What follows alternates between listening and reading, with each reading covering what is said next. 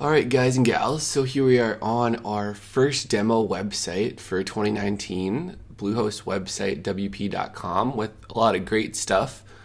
Let's refresh it so we can see all that great stuff. So we got the images, we got this nice cartoon man. Sorry, I'm getting over a cold. Looking at some text. It's always good to have the person looking at the message you want them to read. And we got a counter, so on and so forth. It's really cool, like Bitcoin-y image. We'll see what happens with that this year. But what I realized is we don't have a hero image. So how do we create a hero image for the top of our website? Because almost everyone still wants that, and I think that'll be big in 2019. All right, so the first thing I like to do, let's do it, is just to go to Pixabay. So Pixabay has been a leader in free images for a while. Nothing's changed. And I'm just going to do a search here for rainbow. Not rainbox. My mind is thinking of bird box. Rainbow. So then we're going to click on the image we want. And I ideally like an image with a path in it, because that shows people that we're going to show them the path. And this image just happens to be perfect because it has some trees, the mountains, blue sky. It's a good blend of things we like. So then we're just going to click free download, and it might ask you to log in. Usually like getting the second biggest one because the biggest one can take too long to load. Just download that bad boy, rename it something that fits your site, like Bluehost Road Hero, and save it to your folders. So now we can go back to our website. All right, and at the top we're going to click Edit with Elementor, and the reason we have Elementor is because we made this whole site using our business website 2019 tutorial, which I'm going to launch right after this video. So then you'll learn Elementor, you'll learn WordPress, you'll learn how to make all these features that are perfect for a business website. And they're not just perfect. I looked at Forbes, figured out what they use, and what features their best business websites of 2018 used. So this is practical as well. So again, that video comes out after this one, and once you have the website, all you need to do is click Edit with Elementor. Or maybe you have Elementor from one of our past tutorials. So now in Elementor, we want to add a section at the top of our page. And how do we do that? Well, Elementor explains how to do a ton of really cool advanced stuff like create custom templates, but they don't usually explain this one. It's really easy though if you do it a couple times. You just have to find the plus at the top of the screen right here. Click it and you'll get a new section at the top or wherever you hit plus on the screen. So now that we've done that, we can just drag in the intersection, which lets us use multiple columns. And this next part is tricky as well. We actually want to put the image as a background on this section, which you can find by clicking on the 6 dots here on the outer blue box, not the inner blue box. So you can see on the left it's intersection and then just section, and we want to edit section. So once you're here, just click Style, click the paintbrush, and you'll get the color, and more importantly the image. Click Image, Upload, Select, double click our Bluehost Road Hero, and we're going to get that image as soon as my internet realizes that we're working here and it's not supposed to sleep. Alright, that took forever. Now insert media, and we're going to get our image, but we actually need some content on top of it to stretch out that image. So let's get the content in there, and then let's make sure the image is positioned perfectly. Cool. All right, so as far as content, all we really need on top is just some text and some buttons. So let's go to our elements by clicking on the 9 boxes. And now let us drag in a button. Very cool. And let's drag in some text. Text editor. I think we could just slide that right on top. Find that little blue bar. Very cool. And so let's change up that text so we don't have to look at lorem ipsum. So, all right, and let's change up the button. So the default colors usually won't work on your site. Green's cool, but in our case, we really like orange. So I'm just gonna click on this other button, click Style, click its background color, and then this is something you'll do a lot if you're web designing. You'll just be copying 6-digit color hexes and putting them in other places. You can click on the other button, click Style, background color, and paste. And you can also get colors from the web or different color wheels or W3 schools, whatever you want. And if we want to be really lazy, we can actually just duplicate something that Elementor already made for us. Right click on the pencil, duplicate, and then just click on the pencil again to drag, slide it in, and now we can get rid of that button that's not looking very good.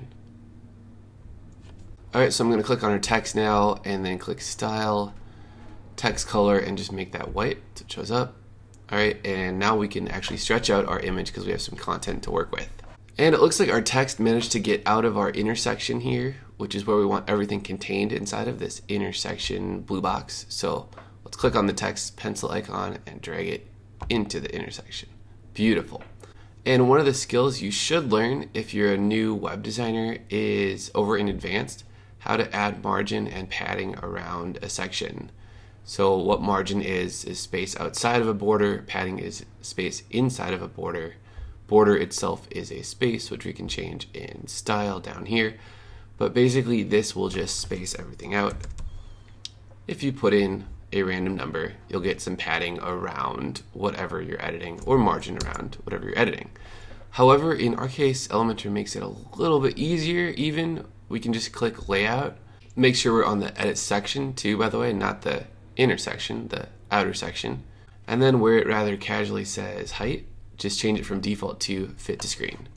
So that way your hero image will basically touch the bottom of someone's screen, which is super cool. Then they see the rest of the content. And that adds a lot of the margin and padding that we already need for us. Okay, now let's just move things around so the hero image looks professional.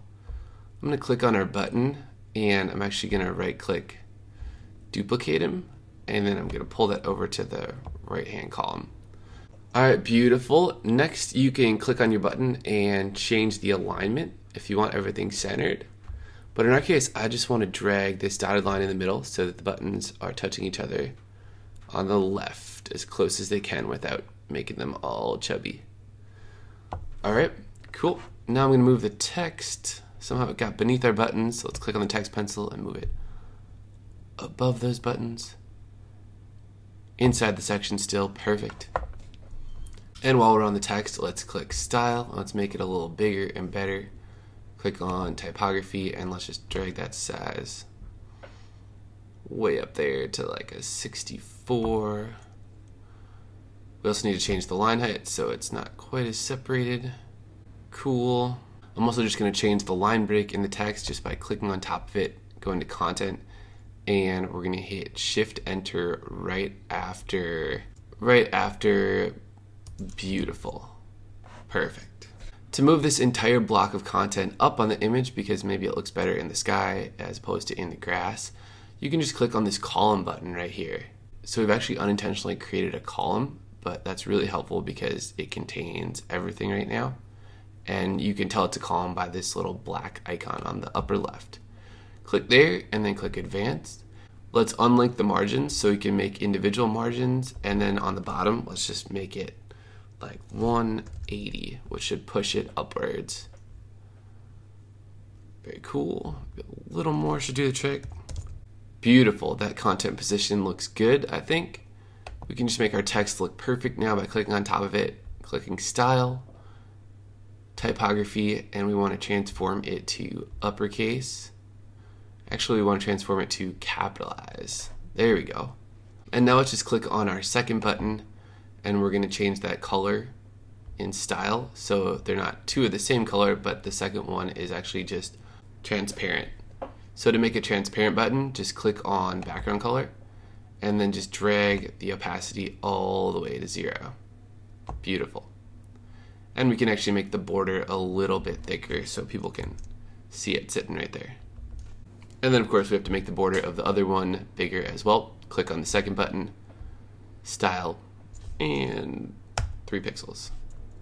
Alright guys, that's a lot of work for now. We just learned a lot of cool stuff which you can put to work on your work, I guess. And we're just going to update it, and let's see what we made on our homepage. Alright, so the one thing I wish Elementor had was just a view page button down here, but we can always just copy our domain name and put it in a new tab and see what we got.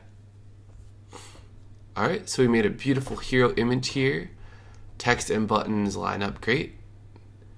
Should be mobile friendly. Maybe not quite. Oh, actually, it is mobile friendly on an iPhone, It's just, or an Android, just kind of got a little chunky there for a moment on an iPad. And to fix that, you could just duplicate a section like this one, make one of them visible on tablet, the other one not visible on tablet or mobile, for example, and then just change the font size of the button. Last but not least, let's go make sure that visit is spelled correctly. So we're going to click on our button text, content, pop in that I, and then pop in that I, and then we're going to give ourselves a little more width right there. And we're going to have the first button go to Bluehost, where this website is hosted at 65% off with a free domain name. Pretty awesome. And we're going to have the second button go to the video. So this is just going to say, watch video, and then I'll take you to a mystery video when you click that. Alright, so we could obviously do a ton more here. We can make this a video background if we had some footage of the actual road. Totally wish we were driving down this road and seeing where the rainbow took us.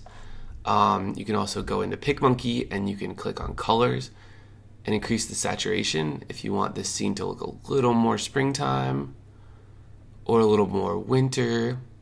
You get the picture. Super cool. And where were we?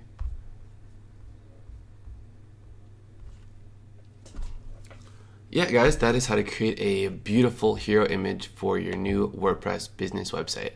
Hope you enjoy it. I'm Greg Ryan, and I'll talk to you soon. Hopefully down there in the comments. All right, talk to you soon.